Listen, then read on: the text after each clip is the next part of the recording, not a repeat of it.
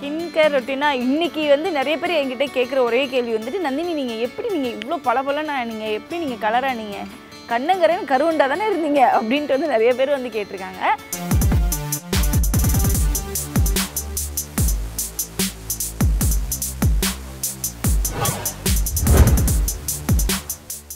நான் சொல்வதெல்லாம் உண்மை தவிர வேறு ஒன்றுமில்லை. சத்தியமாக நான் முகத்தில் வந்து எந்த க்ரீமுமே போடவும் இல்லை. ஸ்கின் கேர் அப்படின்ற ஒரு பார்ட் வந்தாச்சு. என்னென்னா 2 விஷயம் இருக்குது. ஒன்று வந்து அவுட்டேக்கு, இன்னொன்று வந்து சாப்பிட்ற ஒரு விஷயம் அப்படின்றது இருக்குது. ஸோ இதில் நான் ஃபஸ்ட்டு நான் ட்ரை பண்ணது எல்லாரும் மாதிரியுமே வெளியே தான் நான் ட்ரை பண்ணேன். அதாவது முல்தானி மட்டி யூஸ் பண்ணணும், ரோஸ் வாட்டர் யூஸ் பண்ணணும், அதுக்கப்புறம் வந்து நம்ம ப்ராடக்ட்டில் என்னென்ன க்ரீம்லாம் இருக்கோ அந்த க்ரீம்லாம் வாங்கி யூஸ் பண்ணணும். இப்போ எக்ஸாம்பிளுக்கு வந்துட்டு நான் ஒரு 5 years பேக் வந்து பார்த்திங்கன்னா பஞ்சாரஸ் அப்படின்ட்டு வந்து ஒரு நிறைய கம்பெனி ப்ராடக்ட் வந்து நிறைய இருந்துச்சு. இது போட்டால் பயங்கர பிரைட் ஆகிடுவீங்க அப்படி இப்படின்ட்டு.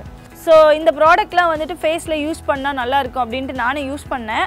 பட் வந்து அது ஒர்க் அவுட் ஆகல. நெக்ஸ்ட்டு வந்து சன்ஸ்கிரீன் லோஷன் தான் யூஸ் பண்ணோம் அப்படின்னாங்க. இது முக்கியமாக வந்து எல்லாருக்குமே ரொம்ப யூஸ்ஃபுல்லான ஒரு டிப்ஸாக இருக்கும்னு நினைக்கிறேன். பிகாஸ் என்ன நான் வந்து ஒரு 6 years பேக் வந்து பார்த்திங்கன்னா மீடியாவில் வந்து இன்றைக்கி தான் வந்து உள்ள ஒரு 4 ஆர்டிஸ்ட்டில் ஒரு ஆர்டிஸ்ட்டாக வந்து நான் நினைக்கிறேன். அப்போ வந்து பார்த்திங்கன்னா ஒரு 4000 பேர் ஒருத்தியாக தான் நான் நின்றுட்டு இருந்தேன். அப்போ வந்து கூட்டத்தில் தான் நம்ம நடக்கணும், நிறைய வெயில் இருக்கும்.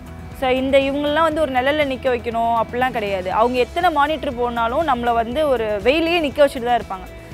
ஸோ ரொம்ப இம்பார்ட்டண்டான ஒரு விஷயம் வந்து சன்ஸ்கிரீன் லோஷன் போட்டுட்டு நம்ம வெயிலில் ரொம்ப நேரமாக அதிகமாக நிற்கக்கூடாது. அதுதான் ஃபஸ்ட்டு விஷயம். பிகாஸ் ஏன்னா நம்ம ஸ்கின்னில் வந்து நம்மளுடைய ஸ்போர்ஸ் வந்து எப்படியா இருந்தாலும் ஒரு துளியில் வந்து ஓப்பன் போஸ் இருக்கும்.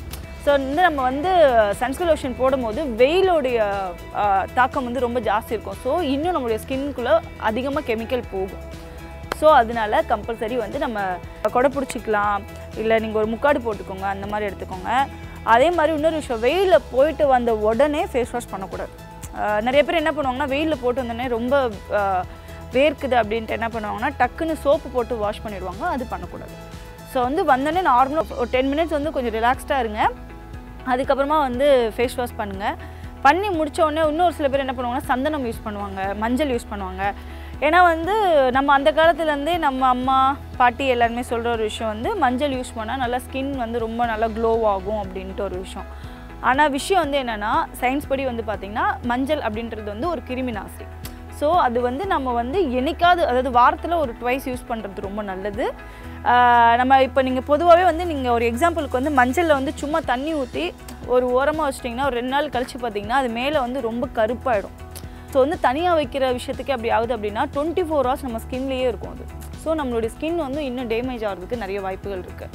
ஸோ நானும் இதே மாதிரி தான் உங்களை மாதிரி நிறைய என்னென்ன க்ரீமோ எல்லாமே வந்து போட்டு முகத்தை ஒரு வழியாக்கி கடைசியாக நான் ஒரு டாக்டரை போய் பார்த்தேன். ஸோ அவங்களும் வந்து என்ன பண்ணாங்க அப்படின்னா ஸ்கின் கேர் அப்படின்ற ஒரு விஷயத்தில் வந்துட்டு எனக்கு ட்ரீட்மெண்ட் கொடுக்குறோன்றதுனால ஒரு 30,000 நான் வந்து கம்பெனியோட பேர் சொல்ல வரும்ல, பட் 30,000 நான் கொடுத்து அது நம்ம சரியாயிடும்னு நினச்சி போனால் அது ஃபுல்லாக வந்து எனக்கு எங்கெங்கெல்லாம் பிம்பிள்ஸ் இல்லையோ அங்கே ஃபுல்லாக எனக்கு பிம்பிள்ஸ் வர ஆரம்பிச்சிருச்சு. நான் போய் கேட்கும்போது அவங்க என்ன சொல்லிட்டாங்கன்னா இந்த க்ரீம் நீங்கள் யூஸ் பண்ணுங்கள், உள்ளே இருக்கிறதுனா அகைன் வெளியே வரும், அதுக்கப்புறமா தான் சரியாகும் அப்படின்னு ஒரு ரீசன் சொன்னாங்க. பட் நம்மளுக்கு இன்றைக்கி நம்ம வெளியே போகும்போது நம்ம அழகாக இருந்தால் மட்டும்தான் நம்ம வந்து வேலையை ஒழுங்காக பார்க்க முடியும். ஸோ என்ன பண்ணலாம் அப்படின்னு இருக்கும்போது பிம்பிள்ஸ் உள்ளவங்களுக்கு ஒரு பெஸ்ட்டான ஒரு சொல்யூஷன் கொடுக்குறேன். ரெட்டினோ ஏசி அப்படின்ட்டு மெடிக்கல் ஷாப்பில் கேட்டிங்கன்னா கிடைக்கும்.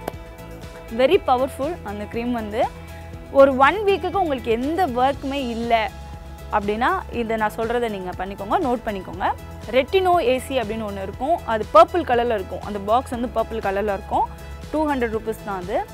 அதை வாங்கி பிம்பிள்ஸ் எங்கெல்லாம் இருக்கோ அங்கே ஃபுல்லாக அப்ளை பண்ணிவிடுங்க. ஸோ அப்ளை பண்ணிவிட்டு நீங்கள் நைட்டு அப்ளை பண்ணிட்டு காலைல வாஷ் பண்ணுங்கள். ஒரு செகண்ட் டே நீங்கள் போடும்போது பயங்கரமான ஒரு எரிச்சல் இருக்கும்.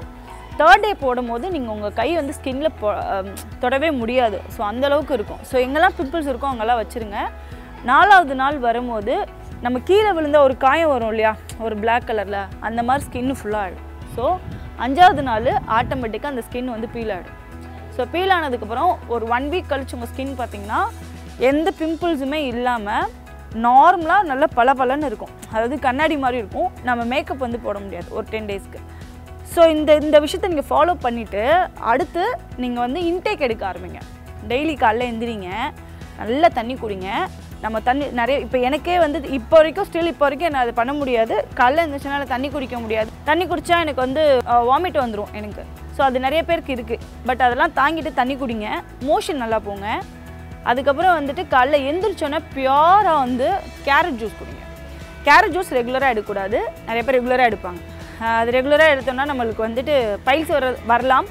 ஸோ அது யூஸ் பண்ணக்கூடாது. ஒரு நாளைக்கு கேரட் ஜூஸ் கொடுத்தீங்கன்னா ஒரு நாளைக்கு பீட்ரூட் ஜூஸ் குடிங்க, அதுக்கு மறுநாள் தக்காளி ஜூஸ் குடிங்க. ஸோ ஃபுல்லாக வந்து வெஜிடபிள்ஸ் அண்ட் ஃப்ரூட்ஸ் இந்த மாதிரி விஷயத்த மார்னிங் இன்டேக் எடுத்துகிட்டே இருங்க. அப்புறம் வந்து ஸ்கின்னுக்கு நம்ம மேலே என்னென்ன போடலான்னு பார்க்குறேன். பப்பாயா. ஸோ பப்பாயை வந்து நல்லா மேஷ் பண்ணிவிட்டு லெமன் ஒரு ஸ்பூன் போடுங்க, அதுக்கப்புறம் ஹனி ஒரு ஸ்பூன் போடுங்க. நல்லா பண்ணிங்கன்னா நல்லா பேஸ்ட் ஆகிடும். அது ஒரு பேக் மாதிரி போட்டுருங்க, கை கால் எங்கெங்கேயோ அது போட்டுருங்க. வெயிலில் போயிட்டு வந்தோடனே வந்துட்டு நான் சொன்னேன் இல்லையா, ஃபேஸ் வாஷ்லாம் பண்ணிட்டு லெமனும் கர்டு இது நல்லா இது பண்ணிவிட்டு அதையும் மிக்ஸ் பண்ணி ஃபேஸில் எல்லாமே போட்டுக்கோங்க. இது நீங்கள் ரெகுலராக எடுத்தாலே ஸ்கின்னில் வந்து உங்களுக்கு இருக்கும். முக்கியமாக வந்து நம்ம ஸ்கின்னுக்கு வந்து ஃபுட்டே வந்து என்ன அப்படின்னு வந்து பார்த்திங்கன்னா முட்டை தான். ஸோ எக்கோட ஒயிட்டு நல்லா பீட் பண்ணிட்டு அதை போடுங்க. ஒரு சில பேருக்கு ரொம்ப டேனாக இருக்கும், அவங்களுக்கு வந்து பார்த்திங்கன்னா அந்த பேக்கிங் சோடா, எக்கோட ஒயிட்டு, ஐ சுகர், ஸோ இது மூணுமே போட்டு நல்லா இது பண்ணிங்கன்னா அது ஒரு நல்ல முறையாக வந்துடும். ஸோ நீங்கள் இப்படி கவுத்துனீங்கன்னா அது கீழே வராது. ஸோ அதை அப்படியே எடுத்து ஃபுல்லாக அப்ளை பண்ணிட்டீங்கன்னா ஸ்கின் ரொம்ப கிளியராக இருக்கும். ஸோ இதுதான் நான் மேக்ஸிமம் வந்து ஃபுல்லாக ரெகுலராக வந்து யூஸ் பண்ணிட்டு இருக்கிற விஷயம். ஆனால் இதெல்லாம் மீறி உங்களுக்கு ஒரே ஒரு விஷயம் தான், டெய்லி நீங்கள் என்ன ஃபுட் எடுக்கிறீங்க அப்படின்ற ஒரு விஷயம் மட்டும்தான். டெய்லி நீங்கள் எந்த க்ரீமுமே போடாமல் டெய்லி மார்னிங் வந்து மார்னிங் ஒரு கேரட் ஜூஸ், நைட்டு படுக்கும்போது ஒரு பீட்ரூட் ஜூஸ் அப்படின்னு இப்படி நீங்கள் சாப்பிட்டுட்டே இருந்தீங்கன்னா ஒரு 1 வீக்கில் உங்களுக்கு ஸ்கின்னில் ஆட்டோமேட்டிக்காக உங்களுக்கே தெரிஞ்சிடும், ஓகே முகத்தில் எதுவுமே போடவே வேணாம் போல இருக்குது, இதெல்லாம் சாப்பிட்டாலே நல்லா இருக்குது அப்படின்ட்டு. அது போடுறது வந்து நம்ம எக்ஸ்ட்ரா மேலே வர்றதுக்கு எப்படி நம்ம ட்ரெஸ்ஸு போடுறோமோ அது மாதிரி வந்து அந்த பேக்கு இதெல்லாம் நான் சொல்கிறது. ஸோ இதெல்லாம் ட்ரை பண்ணுங்கள்.